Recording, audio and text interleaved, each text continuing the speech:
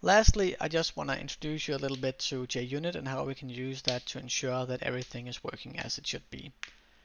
Unit testing is really nice when you're especially working in teams or groups to make sure that you didn't mess up someone else's code, especially when the code base gets really large. It's hard to have a good idea of what other areas of the code your code will affect. So the first thing we're going to do here is we're going to import the JUnit into Maven. So I'm just going to go into the POM file down here, and on the dependencies I'll add these two, and we'll just import the changes. There we go. And if you look here, there's a scope, and that means that this library or these libraries can only be used in the test directory. And right now we don't even have a test directory, so we're going to go up to sources, create new, and then directory. And IntelliJ is really nice, so it's already going to suggest that we just pick this one, and we'll double click it, and there we go. And if you look at the current color here, you'll see that it's green, and that just signifies that IntelliJ sees this as your test folder. So if you go back to the counter, we can then click on this until the light bulb appear, and then we can click on create test. And yeah, that makes it super easy. So when I click here, it's going to create a new test down in this test folder, and it's going to be called the same as our class, just with the test. It's going to have the same namespace or package, and that just makes it really easy to locate which tests are associated with which classes. So now we want to create a test for the stuff that we have done so far. I want to quickly just I want to be able to just change the max. So down here we'll just create a setter for this. And you know what else? We are also going to set a default counter constructor. That way it'll always default to 2000 or 200,000, and if nothing is specified. So let's go back to our test. In here we want to create the first test, and I'm thinking here we just want to make sure that when you create a counter instance, it's gonna be the max value is gonna be set to 200,000. So that's for the symbol. Let's say void default counter should have a max of 200,000.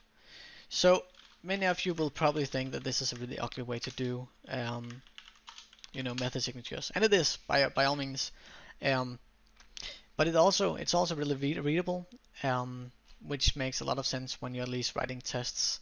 So yeah, I also wanted to add that when we define signatures from tests, we often focus on the behavior, and that's why it's also a good idea to define it when you're naming your tests. So in here we're just going to create an instance of the counter, like so. So when you're testing, we're always asserting. So what are we asserting? We're asserting that when we create a new counter, its default maximum value is going to be 200,000. So the first thing we do, you're going to use assert equals. We expect the value to be 200,000. We're going to get. Okay, so we need a getter for that. We're going to go into this, and I'm going to go say like that, and we'll say get max. And if we run this right now, okay, we can't run it because I haven't marked it as a test. So you go up to the top of the method signature, and then you just add the annotation test, like so. And as soon as IntelliJ recognizes this, you'll see that it adds this little play icon, and we can actually run the test. And we're green, which just means that it went through. If I'd said 201, guess what? It'd be red. So it's going to say, well, it expected the value to be 200,001, but the actual value is actually 200,000. So we're just going to create a couple more to make everything, sink in. Let's just say counter can have, counter with a max value of 500,000. Counter, new counter, so equals 500,000. counter.get max, and over here we of course want to specify 500,000. So, and we can run them, both of them, like that. And let's just do a last one where we check the counting is actually working, because that's really the the most important part. Value should be 200,000 by default. So once again, we'll just create a new counter.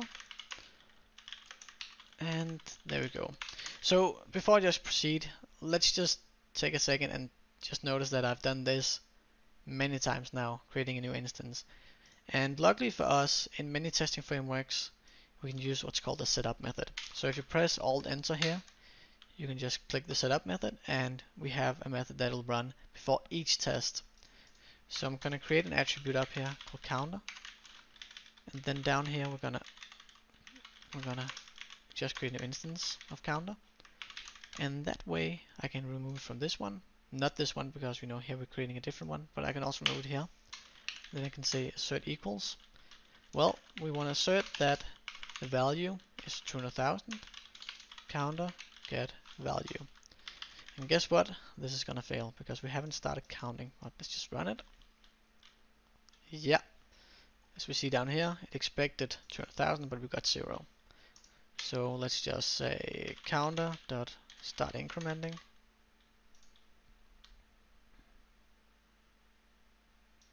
Perfect. So let's just take a second and admire how cool tests are, because with the test we can now see that the functionality works, and in the future when we're changing code, we can just run the test again, and right away we'll be, we will get the information if it's still running or if we made something that made the code stop working. So especially like I earlier said, in large code bases, this is a really nice functionality. So the last thing I want to do is I want to show just how you can use code coverage to also ensure that your code base is secured by the unit tests. So if you click up here, you can see run counter test with coverage. And when I do that, IntelliJ is gonna analyze our whole project and see how many percent or what percentage of our project is covered by these tests.